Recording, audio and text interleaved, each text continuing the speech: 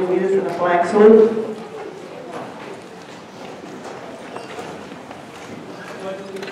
To the flag of the United States of America and to the republic for which it stands, one nation, under God, indivisible, with liberty and justice for all. General statement. All requirements of the Open Public Meetings Act have been met for this meeting of the Board of Education of the Borough of Oradell. Notice of this meeting was filed with the record of town news and all persons requesting such notice. Mr. Griffin, would you read the mission statement? The Oradell Public School District, a safe and nurturing learning community dedicated to ongoing pursuit of educational excellence, inspires lifelong learning in its children through comprehensive, innovative curriculum and instruction. The district fully supports and expects the attainment of New Jersey core curriculum content standards on the part of all students within a school environment designed to maximize student potential, develop responsible citizens, and promote respect for the uniqueness of all individuals. Thank you. Roll call. Mr. Griffin? Here. Mrs. Norian? Here. Mr. Oradell? Here. Mrs. Shapiro? Here. Mrs. Walker? Here. Mr. Walsh? Here. Dr. Wesley? Mrs. Nichols? Here. At this time, we're going to open to the public for agenda items only. Okay, not seeing any. We're going to do a little switch in the agenda, and we're going to move to the superintendent's report first for his presentation. Thank you. This evening, we have a special presentation. Several days ago, I was speaking with our principal, Ms. Bozios, about the field trip activities that our 5th and 6th graders had participated in. And in addition, I also received a letter from a parent about our field trips, which was extraordinarily complimentary and spoke a great deal about the dedication of our teachers who were assisting with the field trip and how much that parent appreciated all of the effort that our staff put into it. So I had asked Ms. Bozios whether she thought that the students might be able to share a little bit about their trip with the board, and she agreed. So this evening, Ms. Hawley, I'll turn things over to you.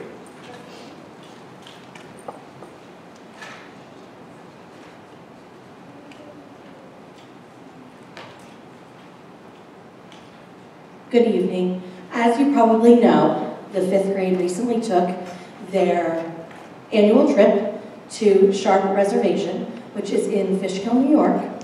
And it is a bit of a rite of passage for our 5th graders because they leave home for 2 evenings, they're there for 3 days, and this year it snowed. And there was, how much snow? So much. So much snow. At least a foot of snow, and it came fast and furiously. So I think that made it extra special. I went up on Wednesday. Thankfully, there was no snow. Ms. Bozios was there on Thursday into Friday. She took the opportunity to buy herself a new jacket. So she was prepared for the snow. And I think she did some rolling down Deer Hill in the new jacket. So hopefully it came back okay. And we have some of our students who want to share with you their great experiences. So we're going to start with Eve. The kids didn't see the pictures. I made the PowerPoint this evening, so they may be excited about the pictures.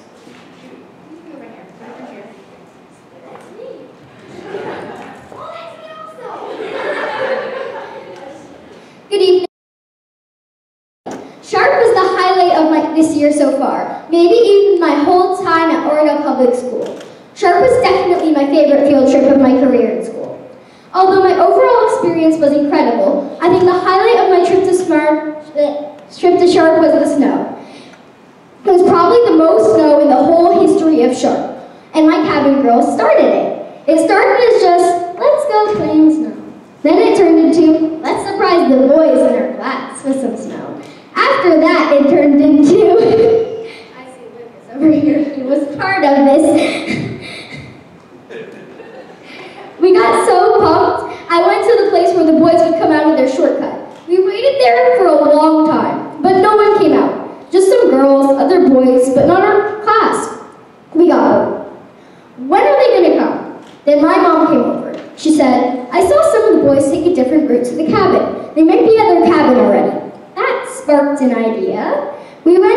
their cabin. But which one was it? All the cabins looked exactly alike. We decided to ask the boys in Miss Kennedy's class. They told us where the other cabin was. We went over to their cabin. Knock, knock. The sound of echoing emptiness on hard wood was sent ringing into our ears. The cabin was dark. Maybe no one's home, Roxanne said. We refused to turn back empty-handed. We built piles of snow outside their door, so when they came back to their cabin, we would be waiting. 10 minutes passed, but it felt like 10 hours. Where were they? We got to a point where we couldn't take it any longer. We were not around here to just sit around waiting. We walked over to Kennedy Boys' cabin. Our hands were full to the max with snow. Thud, we rubbed some snow on their door. Thud, thud, more snow. They opened the door only to see us waiting, and in about to strike position, snow at the ready. They scampered back inside. We heard voices in the distance. Finally, the moment we've all been waiting for. They were here.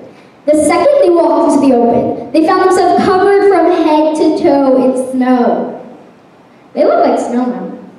Laughing, we ran back into our cabin. I think the most important thing that I learned at Sharp was STOP. It stands for Stay, Think, Observe, Plan. We had to do this with the snow, and it's key for when you're lost in the woods. We learned all this from our awesome naturalist, Jill. She taught us lots of important things about surviving in the wilderness, like how to build a fire and a shelter. Thank you for sending us on such a memorable trip. So I should mention that all of our students volunteered, and they had to take their own time to write their own writing pieces about Sharp. And Mrs. Lipton, who is our language arts supervisor, helped them tweak it yesterday, and they did practice with us today. I do believe they may have actually gotten some extra credit points for some of their classes on this, but it was voluntary, so they're being very brave, I think, in coming and speaking to all of you. Kathleen, you ready?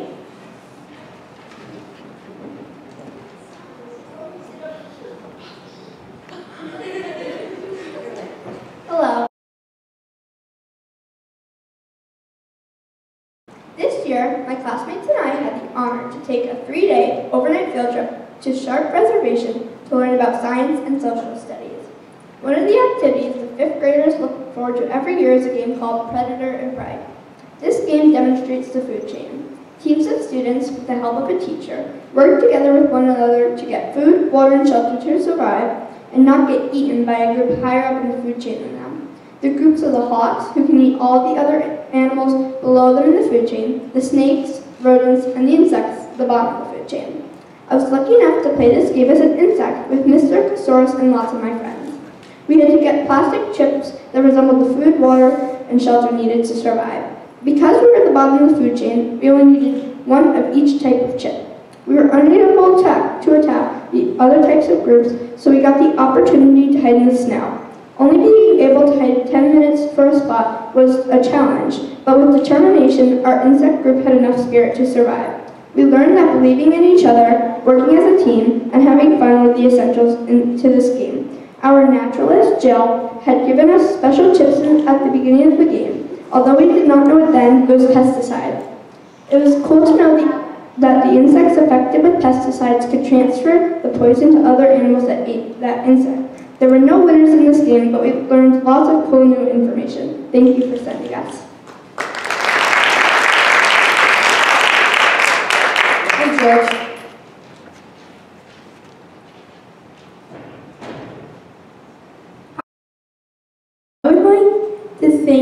I want to thank you for allowing us to go on a field trip to Sharp. The part of Sharp I would like to talk about is pond study. In pond study, I was paired with Ethan Cho and Danny O'Neill. In our group, we caught 4 tadpoles and an aquatic spider. I learned that a pond has a muckier bottom than a lake, which means it has more mud on the ground.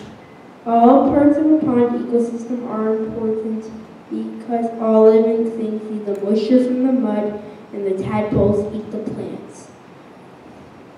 I learned there are spiders that live in ponds.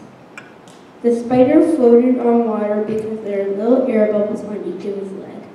Finally, I learned that there are a ton of pond animals I never knew about before. For example, the water boatman has 2 legs that look like oars. Pond study was my favorite part of the trip because I learned so many new things.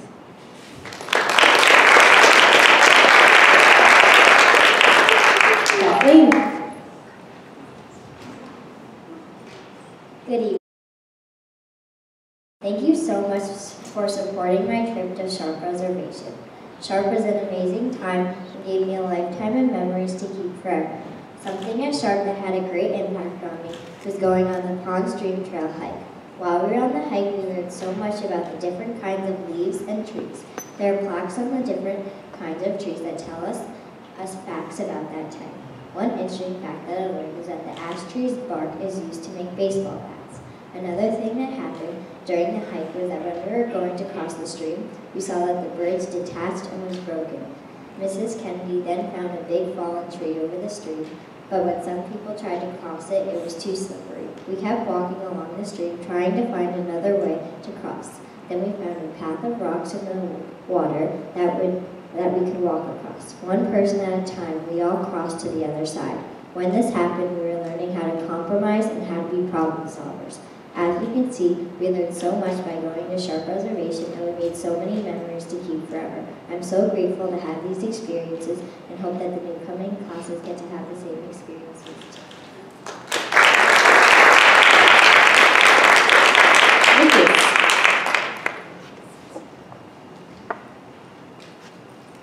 Hi. Thank you for having a fifth grade field trip. Sharp is the best field trip I've ever been on. At Sharp, we learned a lot about the Revolutionary War because Joe Ryan comes one night and teaches you many different things. Joe Ryan is a Revolutionary War reenactor who tells us that less than 10% of the people on the American side carry rifles. He pulled out both a rifle and a musket and shot both of them outside to show us how they worked. He told us that he handmade both of his guns. He also told us that most guns men had a woman's name. We also learned that there would be 14 to 15 people that were operating one cannon. He also showed us that there was a video about how people load the guns and that there were 10 groups. They shot one by one, and once the 10th group shot, the first group was reloaded. Joe Ryan told us that there is a legend about a drummer boy who was in the war and they were going to try to kill him. They never found him, but later that night we heard drumming at 10 o'clock p.m. We were a little confused because we thought it was thunder. And we went outside to see that it was going to be a Miss Kennedy that was playing a drum on the basketball court.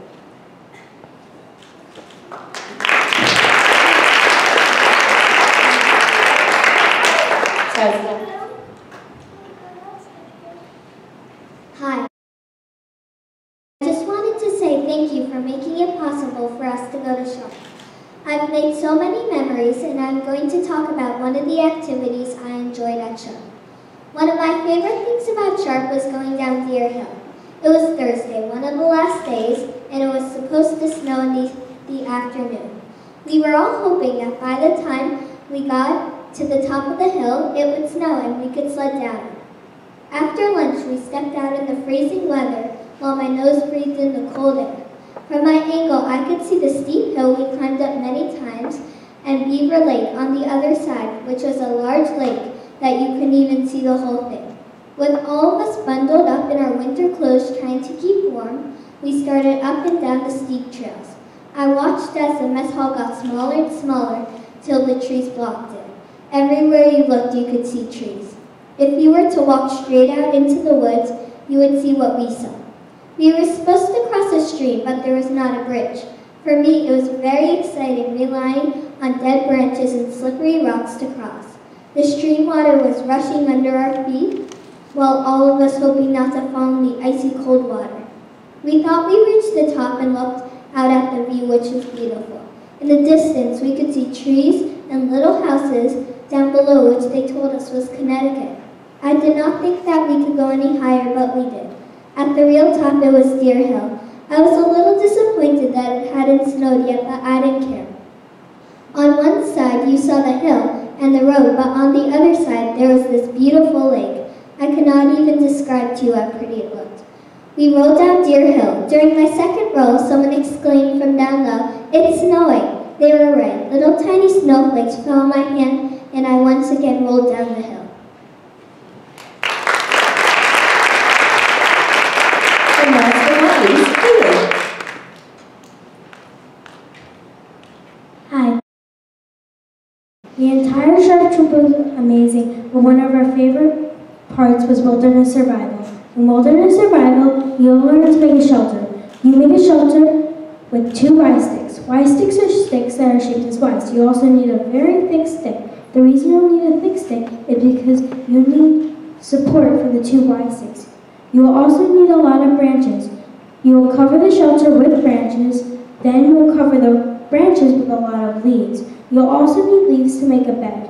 You want the bed to be very thick so when you lay on it, you don't sink to the ground. Another thing I learned about shelters is that you should not build your shelter near rocks. You do not want to build your shelter near rocks because rocks want heat and the rocks will take away the heat from your body. Building shelters is one of the ways we learn to survive in wilderness. One more way is when we think stop. S equals stay, T equals think, O equals observe, P equals plan. Here is another fact about wilderness survival. You can also think the 5 threes. The first 3, within 3 seconds, you panic. 3 minutes, you'll die without air. 3 hours without shelter. 3 days without water, and 3 weeks without food. All of this is going to help me because if I ever get lost in the wilderness, I know what to do. Also, if I don't get found and I have to stay overnight, I know how to make a shelter. Sharp was the best field trip ever. Thank you so much for sending us.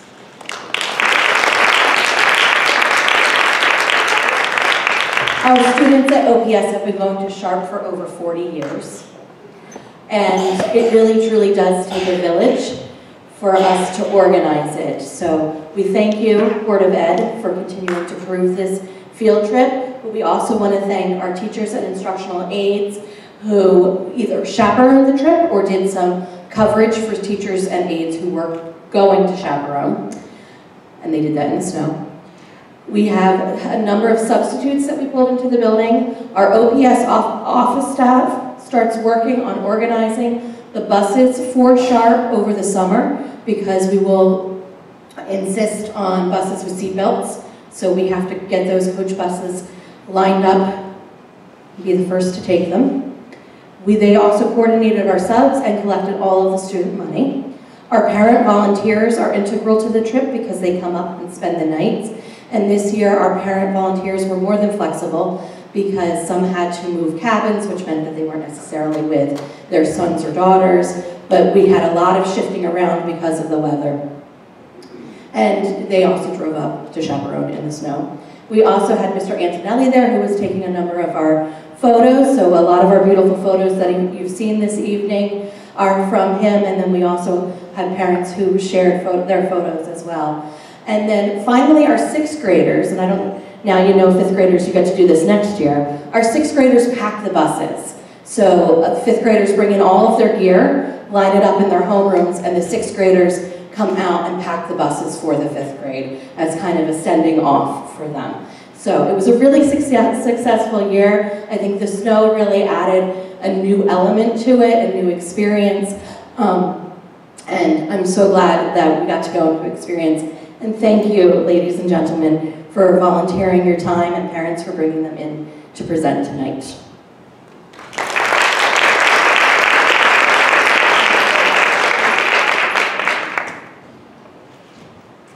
So, is there anything else you'd like to tell the board while you're here? Because you have our full attention. Anything? Sing any camp songs there? You want to sing for us? Nobody? I want to echo what Ms. Hawley said and thank the staff and the chaperones because, like she said, it takes a village to put this trip together. So we are very appreciative of our teachers for willing to stay overnight, our chaperones for volunteering, because we could not do it without the parents going up. So we really appreciate it, and we hope to have this trip for many years to come without snow. You guys were the 2nd class to have snow. My son's class 7 years ago was the 1st class. I think you guys had more snow though. Yeah, so I think you hold the record for what snow. You have a question? No, I just wanted to comment, if I can. The fifth grade teaching staff and then all the other support staff that was there, but they really should be commended. They do such an amazing job. They are so in. I got up there at 4 o'clock on Thursday. You know, it snowed a foot of snow in the next 3 hours. It was incredible. That made it so much more fun. But I went on this shoot 41 years ago, so at least 41 years old. But they just they're so positive and so excited about it, and I think we're just really lucky to have them.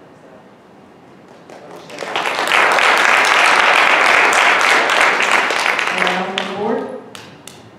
Me, please. First of all, I wanted to tell the kids here tonight, this is like my favorite board meeting. I love when kids come, and thank you so much. This is my favorite meeting of this year. And I loved hearing about everything. I heard it through Alex, but I feel like I learned so much more through you guys. And you were so brave to come here and talk to us tonight. And also for being so flexible and learning so much on your trip.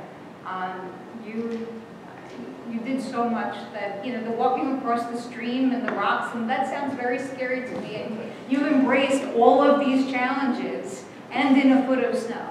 So I'm really, really proud of you, and I thank you for sharing that. I also echo, you know, with having that story. It wasn't just snow. I mean, I think we all got a little bit, not you guys, but the rest of us got a little bit more gray hair during that period. And as a parent, you know, with a child on the trip, I knew that my child was in good hands, and that was a great feeling. It really was. But I also had friends who were driving 5 hours for something that should have been an hour and 15 minutes. But, you know, you pulled it together. And so thank you, everybody. And to the teaching staff, like, you know, not only you leave your families too, and to be with our kids. And that's a lot. To ask of you for 3 days, so we really appreciate that. And thank you guys so much. And I hope to see another student presentation soon, because this is the best. Thank you. Okay, so we're going to move on with our board meeting, and don't worry, we're not going to make you sit through it because you won't like that, but we do want to get a picture of you. So if you guys all want to come up here, and maybe... Yes, maybe Mr. Antonelli can take one also, a professional one, and Mrs. Noreen will take the amateur one. You guys come over here on this side, on the stage.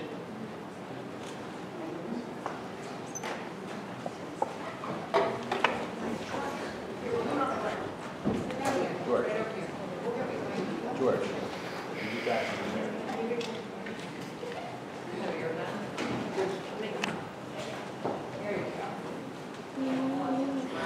Show me that you had fun. Are you happy?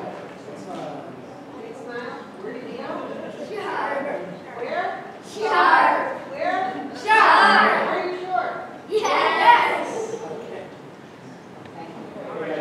Okay, stand. Wait. Stand up. George, I can't see it. There you go.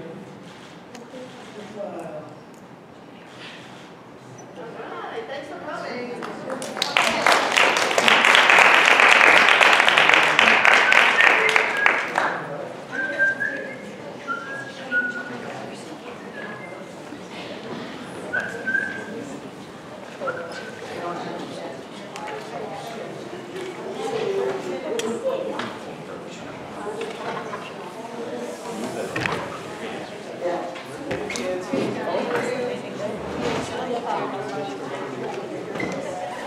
George, just go with that.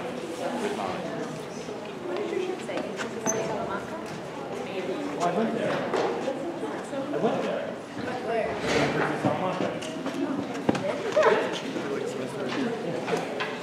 Did I see They say if you see the frog on the stone, Bleh. you would have to. What time did you get to Sharp on Thursday? Oh, 9 o'clock on Thursday. But I was there on Wednesday also. They got it.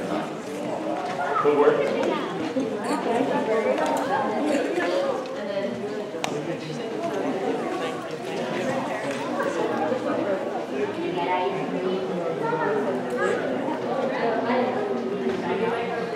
What a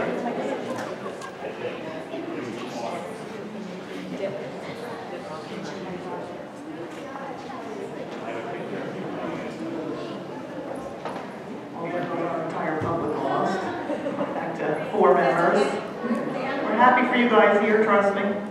Did you hear the one girl going up the aisle? Can we go get ice cream now? All right, anything else in your report? Okay, you know what, I'm going to go to business administrative report next, and I'll go last. Any report? Okay, so in my report, I want to turn it over to Mrs. Norian first. She has a little announcement.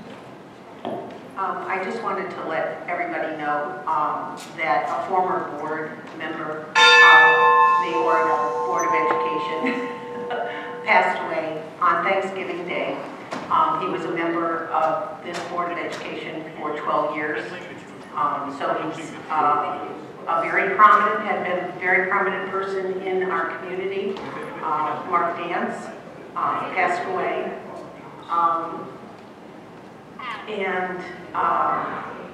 At least it was a quick passing because he got very sick. And it was nice to have his whole family together. He also was a very prominent part of the Chamber of Commerce, and with Rita and myself, a member of our Rotary Club, actually a founding member of the Oradell Emerson Rotary. So he will be missed by many. I almost made it. Did you know him, Susan? Mark was an extremely dedicated individual to whatever task he took on, and I got to know him quite well after I joined Rotary. And the motto for Rotary is service above self, and Mark exemplified that to the T. He was always there when he was needed, and came up with things that were always there to help others. So I was honored to have known him for that period of time, and he has a beautiful family that I'm sure will be very supportive of his wife. Thank you. What was he a board member, do you know? It actually was, yeah, it was. Were you here with him? It wasn't the 80s, I came in after he left. He actually was a board member for 9 years, the first time, and then had a hiatus and came back for another 3-year term. So in the 3-year term that he came back for was when John and I were on the board, but he had been a board member before either one of us had started, so that's over 27 years ago. So, but he's done a lot for the community. Everyone in town knows him. He will be missed, and our first time that we will really miss him is for our food drive on Saturday, because he would always be the first one to come and help us set up a tent. So. Okay. We'll move along. I just want to tell everyone, when you're speaking into your mic, speak into them, even though we can hear here. If you listen to the video, it's very difficult, so everybody speak into your mics. We have in our packets the board goal info. Where is that, Dr. Ansel? I think everybody got it. 2018-19 district goals. So the mission statement we sent over to the PR committee, and I guess I'm going to take that up at the next meeting because we ran out of time today. We do need to talk about these goals. Do people want to look at it and come back next time and discuss it? Do they want to discuss it today based on what we, based on the presentation last week? Feelings of the board.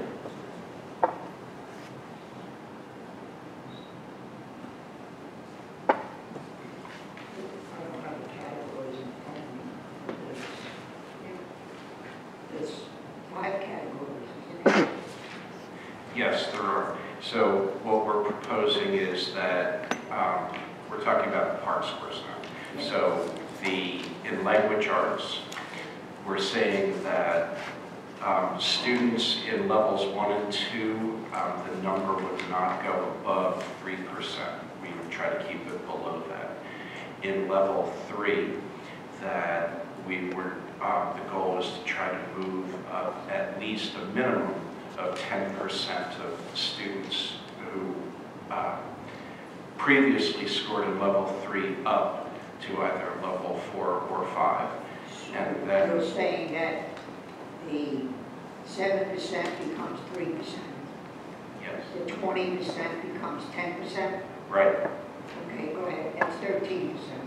Okay, and then for levels 4 and 5, you can see that we have percentage goals of numbers of students. We're hoping we can get up to 55 at least in level 4. And as we spoke about at the retreat, we're also trying to push students from level 4 up into level 5. So we're trying to go from 81%, or I'm sorry, excuse me, from 29% up to at least 32%. And then in addition, the total number of students passing, so that would be students in either level 4 or 5, would go from 81% to 87%.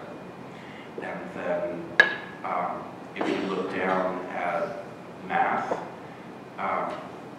you can see, I won't read all of them to you, but you can see that we did essentially the same thing in math.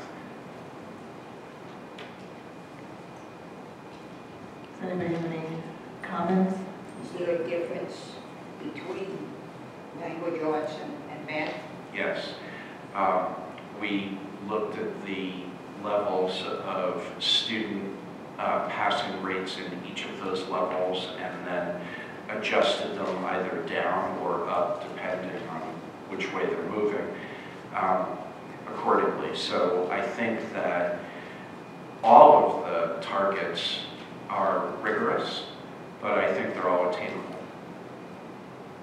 So this is for 2019? Yes. Next year. Okay. And then in reference to the second goal, which was social and emotional learning, I want to just say one note of explanation to that. So the state of New Jersey has what's called the Collaborative for Academic, Social, and Emotional Learning, which was created by Rutgers University. And it is a collaborative that provides resources to schools to facilitate social and emotional learning. And what they have in the attachment that I gave you is a rubric for implementation of a successful SEL program. And so our overall goal is to successfully implement a program by the end of the year. The rubric is the roadmap for how to do that. When we scored ourselves to get a baseline, we scored ourselves at 15 out of a possible 40. And so what